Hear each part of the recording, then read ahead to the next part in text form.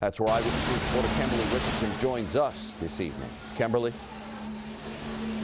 Well, Joe, one family member here at today's ceremony eloquently summed up the tremendous loss he feels, saying the days are a little less colorful without them, without their mothers and fathers, sisters and brothers, nieces and nephews.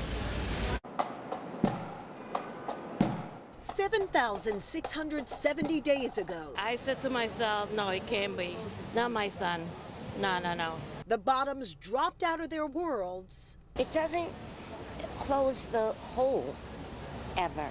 When their loved ones were killed, trapped inside the Twin Towers. Calling hospitals, calling Channel 7, they were trying to look for him. During the deadliest terror attack ever here on U.S. soil. Nearly 3,000 people died that day, most here in Lower Manhattan. On this, the 21st anniversary of the catastrophic event, loved ones gathered, hearing the names of each and every person who didn't come home. He was so quiet and private, and his death it's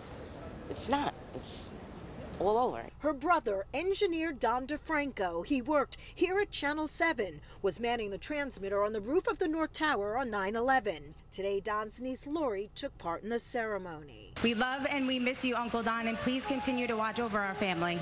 Lori cherishes the time she spent with Don, especially Thanksgiving. Him and I would eat off each other's plates and always joke around at the table and make jokes. And he was a quiet soul, but you knew he would just have this big smile on his face. And I just remember those memories like it was yesterday. Anthony Perez was in the North Tower, worked for Kenner Fitzgerald. Shortly after the plane hit the building, his mom tells me Anthony was able to call and speak to his wife, told her The doors were locked and they couldn't get out.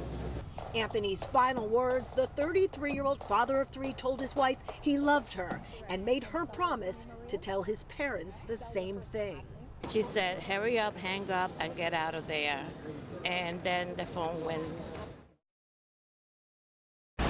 Anthony's phone went blank. It stopped working. Maria tells me, like so many other families, her son's remains were never found.